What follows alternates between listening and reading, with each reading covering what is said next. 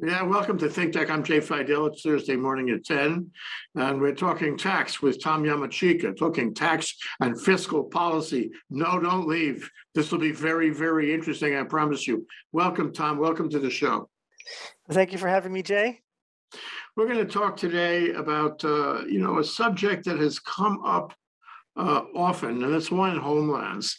We're going to talk about the historic funding that is really historic. If you noticed in the paper, $600 million now the legislature is considering giving to DHHL. And that is remarkable. So, Tom, for as long as I've been in Hawaii, which is 55 years, 56, 57 years I've been here, this story, the story of Hawaiian homelands, has repeated itself over and over again.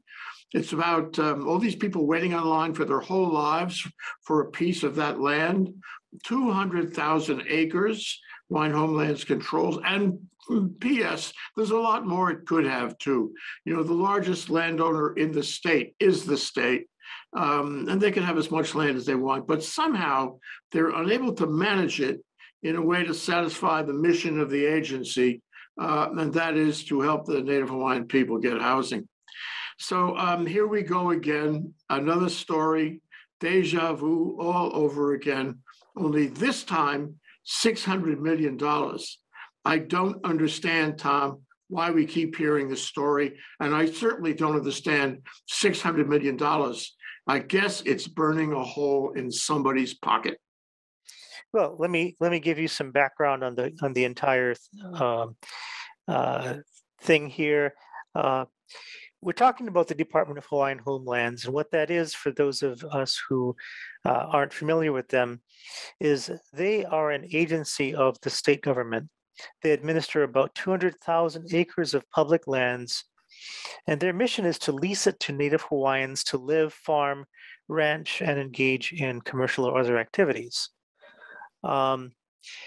It's led by a 9-member commission, and they must provide financial and technical assistance to Native Hawaiians, defined as those with at least 50% Hawaiian blood, to enhance their economic self-sufficiency and promote community-based development. They were kind of mentioned in the Hawaiian Homes Commissions Act of 1920, which, as you can tell from the date, greatly precedes our even being part of the United States of America as a state. So it was about 38 years before. In practice, however, moving Native Hawaiians to homestead lands has been an agonizingly slow process. We have some other nonprofit organizations that have reported that the list of Native Hawaiians awaiting homestead land leases has been growing steadily. In 2010, the list was about 26,000 people. Today, it's more than 28,700.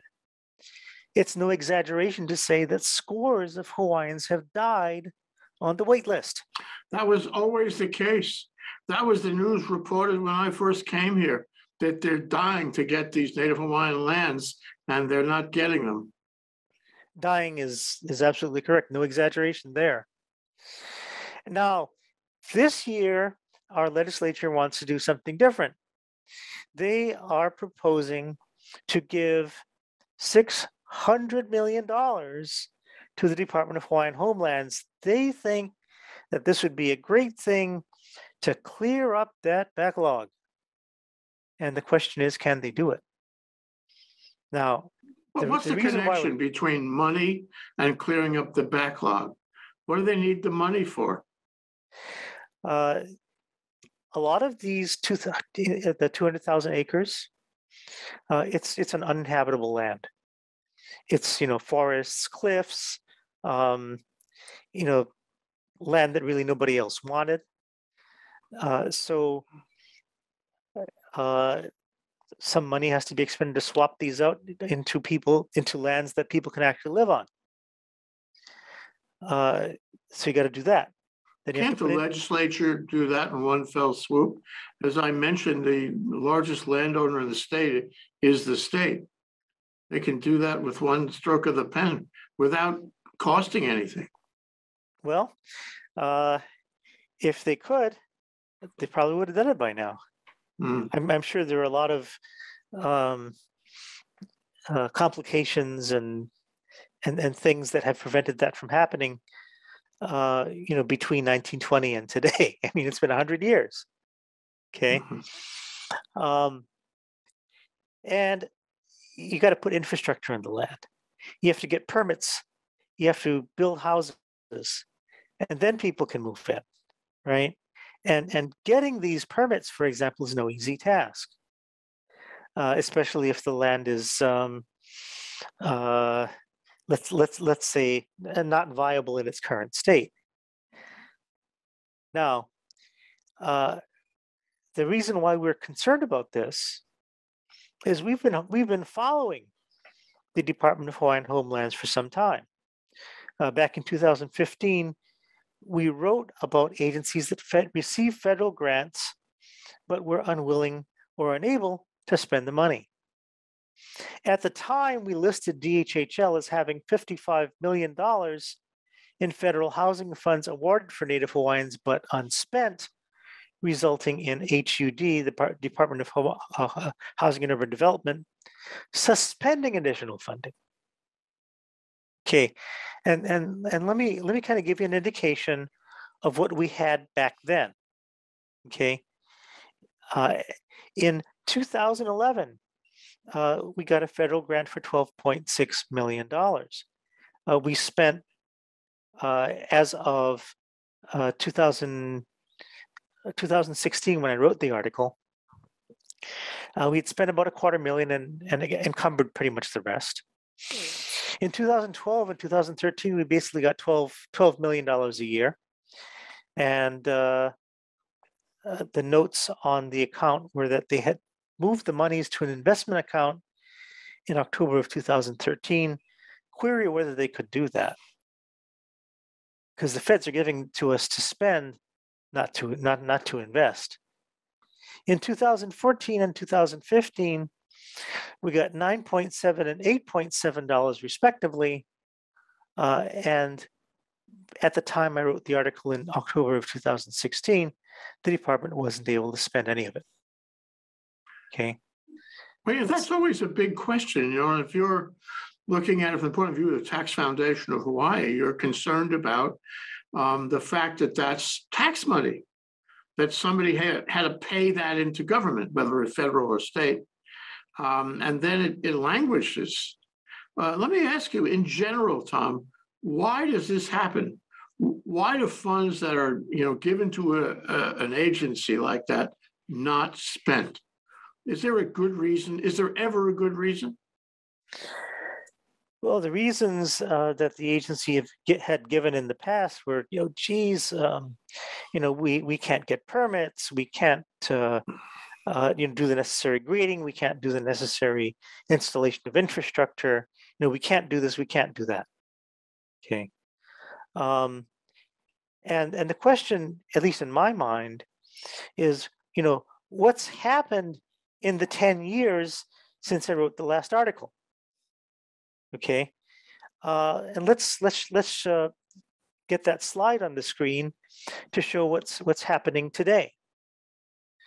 Okay, what this shows is the federal block grants that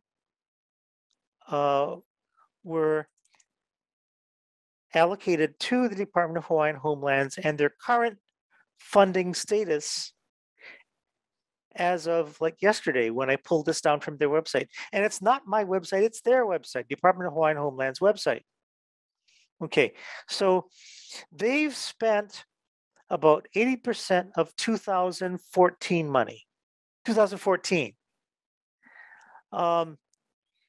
2015, they spent a sliver, like $60,000. In 2016, HUD had enough. And they said, fine, if you're not willing to spend our money, we're not going to give you any. and they didn't. That's why you see the goose egg in 2016. And then 2017, 18, 19, somebody probably in our conventional delegation probably convinced HUD that, yeah, we got to give them some money. So they did. But none of it's been spent. None. Mm-hmm. So what none of it's troubles expended. me, yeah, I'm just trying to connect the dots of what you're saying is, okay, so we have this land that is, some of it, maybe a lot of it is unusable. It needs topographical change, earth moving, or it needs to be swapped for other land, which is more usable. And then when you finish with that, you have to build infrastructure. That costs money. No matter who you are, that costs money. And then you have to build houses where you don't have houses, and there aren't houses. So that costs money. Let's assume, just for this discussion, that it costs $100,000 per house, okay? And by the way, there are some homes in Lanai City that Hawaiian Homelands built years ago with the help of Murdoch. Remember Murdoch, who owned Lanai before Ellison did? He helped them, he gave them money. And they're really nice homes. They cost much more than $100,000. They're upper middle type homes. That project stopped for some reason, even though Murdoch offered more money. I'm not sure what happened, why Homelands didn't take that money and build more homes in Lanai City. Big question.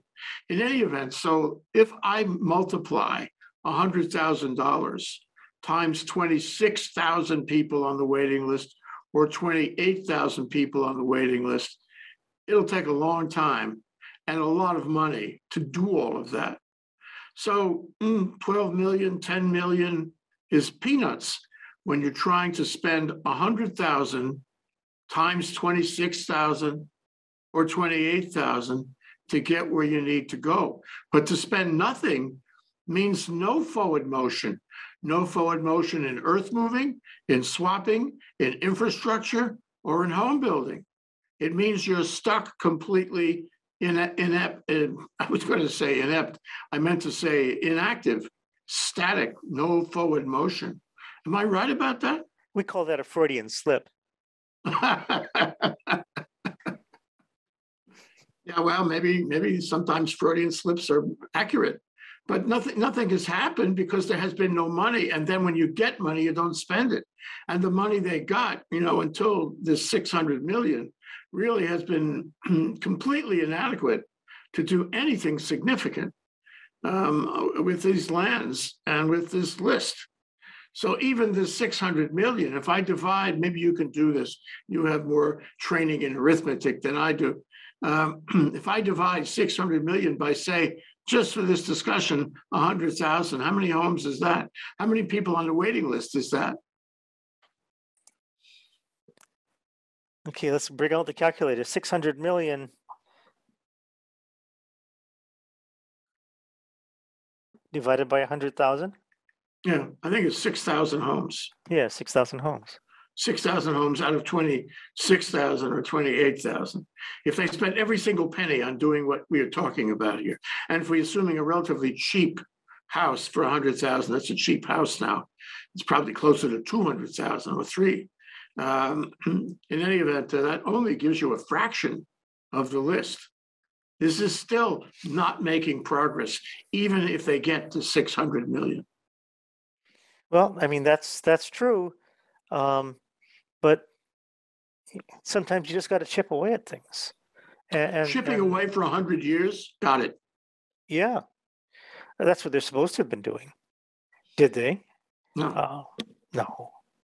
So I think we've got to, get some organizational fixes in the organization to make sure that they have the correct tools and the correct staffing to do what they need to do. Maybe maybe they need more positions. Maybe they need to hire some architects, engineers, or whatever it is. Isn't it management though, Tom? It seems to me, you can get staff, you can get architects and engineers, you can buy them in-house or as an independent not if you contractor. Not if you don't have authorized positions. We're talking about management. We're talking about the people at the top who are steering the ship. aren't we? Well, you got to have authorized positions first. They got a manager, they got a board. Hmm. Why can't do. these people do anything? Well, you've heard the excuses. We can't get through the permit thing. We that's probably the one I've heard the most often. What do you do? Is it ineptitude? Is it corruption? What is it that locks them up this way? Maybe a little of both.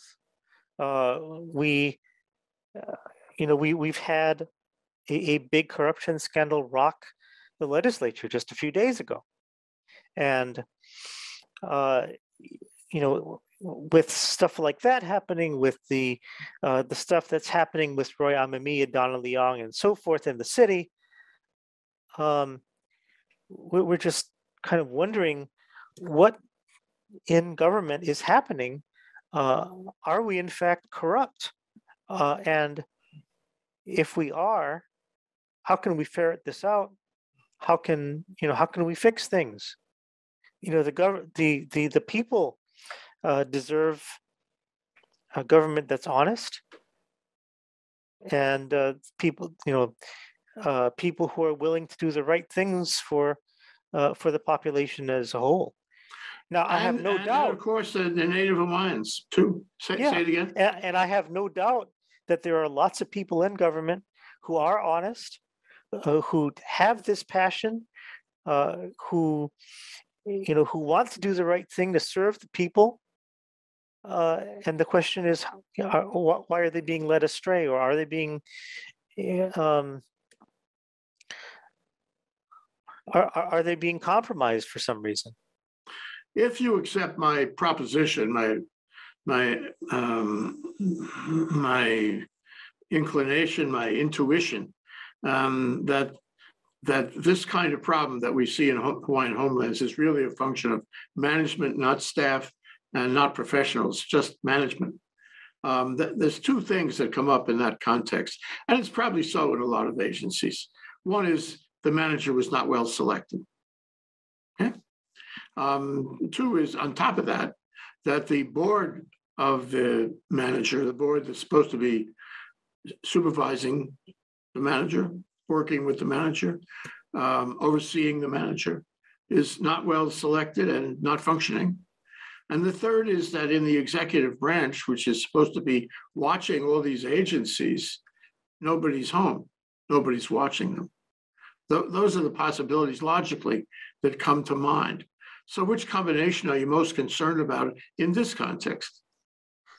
Basically all three. I mean, you've got, a few weeks ago, Jay, we had a similar discussion about the Department of Land and Natural Resources. We had a guest that came on our show to talk about, how he was trying to do the right thing inside the agency and how he was being stopped by management. Lets me question, is the same thing going on here? Are people who are, who have the, the heart, who have the passion, are they being, given brick walls by, people who, for whatever reason, are impeding the progress of progress? Yeah, well, I mean, what makes it worse here is that the whole obviously the whole purpose of this agency and this 200,000 acres and the money, whatever money has been given to them, federal or state, over the years, has been intended to help the Native Hawaiian people. And it's very clear in our time, increasingly clear, that the Native Hawaiian people need help. A lot of them are homeless now. A lot of them are on the poverty side of the line. A lot of them are having trouble, socially and educationally. And they need all the help we can give them. And here's an agency that is at the center of that. More than any other agency, this agency can help them lift themselves up with housing. Housing builds families, builds jobs, careers, It builds a people. It builds a culture. It allows for the development of a given Well, group. let me uh, kind of go back on one thing that you said, and that is, you know, what agency is it that is really taking care of this? We have OHA as well. Okay, and maybe the problem is that that we've got, you know, two agencies doing different things, and maybe they're getting in each other's way. If Maybe, they're not being coordinated, that's almost a certainty. you know, maybe one thing that we have to do is get them to merge. What exactly is the difference? I mean, in terms of helping the Hawaiian people? Well, the Department of Hawaiian Homelands is supposed to be more focused on disposing of the homestead lands, properties, the 200,000 acres, and you know, getting people on homes. OHA is supposed to be doing you know, everything else. What is it doing? OHA. Yes. I know they have a lot of educational programs. They provide Native Hawaiians with other kinds of assistance. They have um, uh, assistance to cultural programs and that kind of thing. You might want to ask our ThinkTech co-host Kali'i Akina, who's one of the trustees. I'm sure he'll have a lot to say about that. Well, it strikes me that the state government needs a good look. And, you know, that takes me to one point I want to mention to you is that there's a provision in the Constitution that calls for a constitutional convention every 10 years. We had one in 1978. We haven't had one since. And I think state government needs a good look, a good bath and shower, if you will.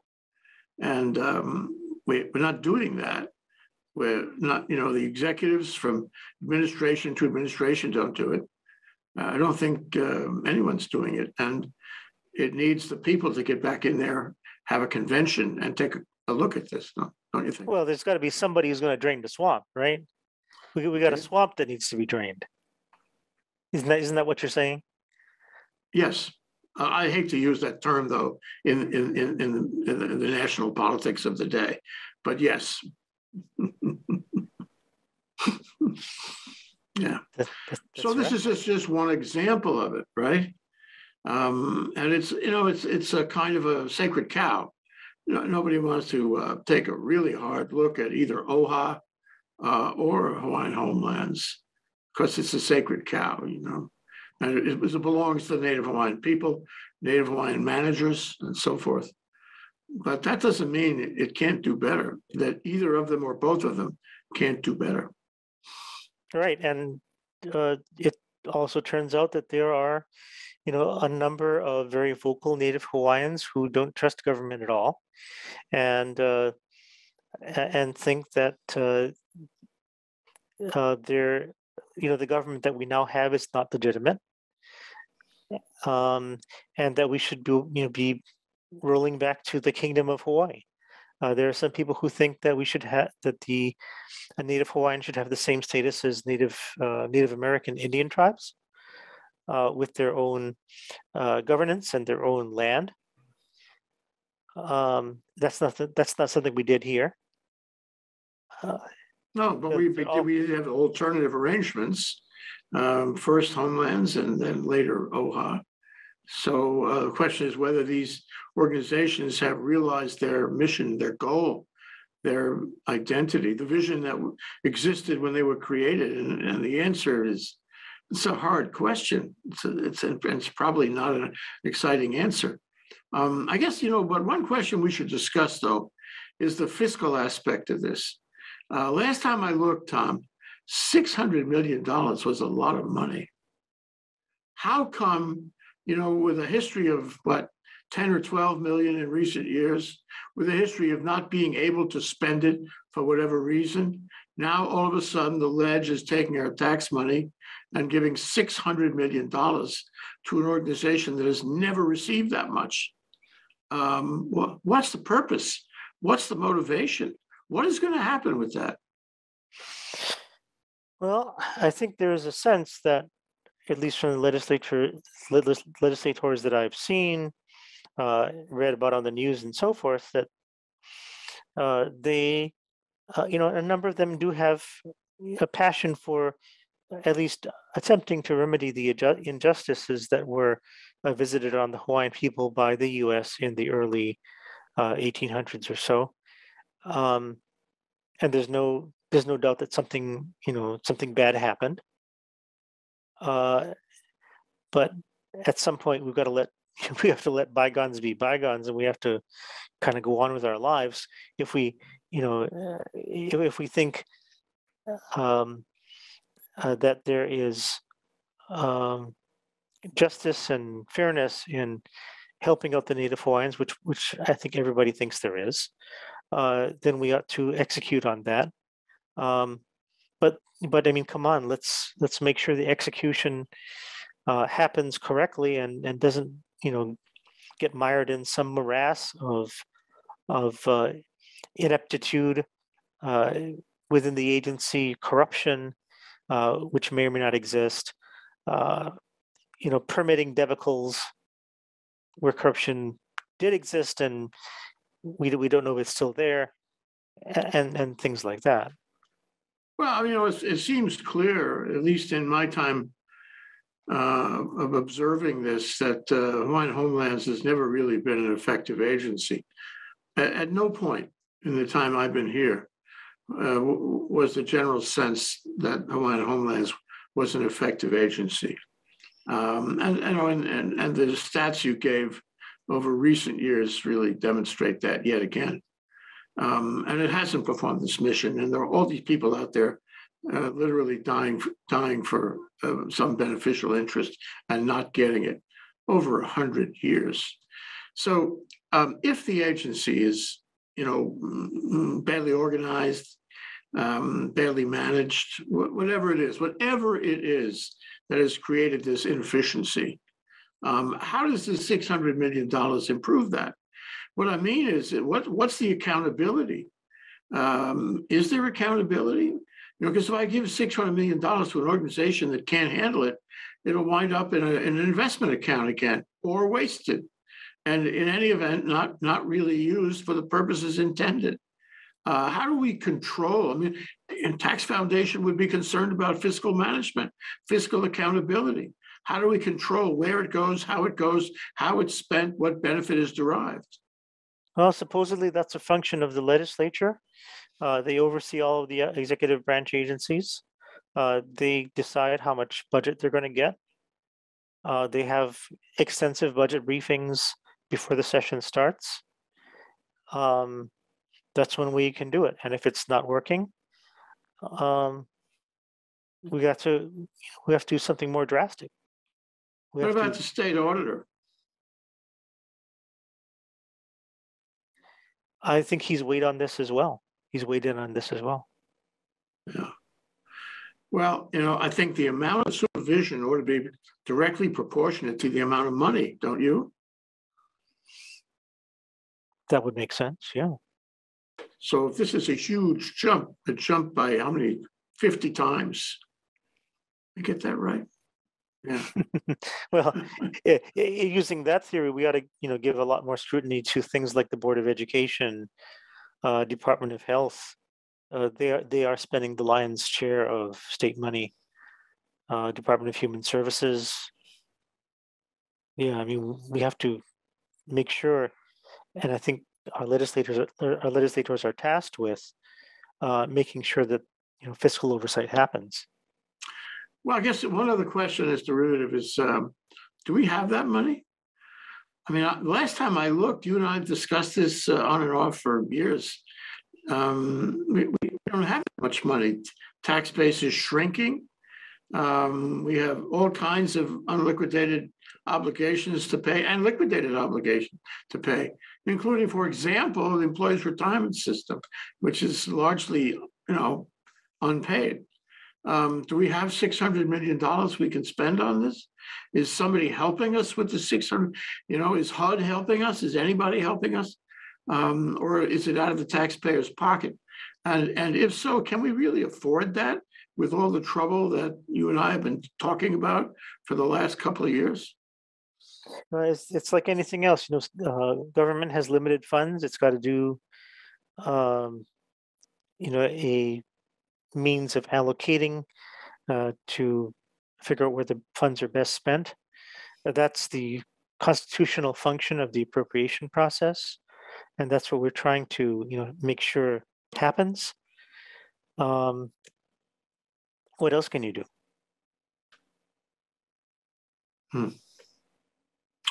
And why 600 million? Why not 500 or 800? Is there a code hook here? Is there some liquidated amount that we should focus on?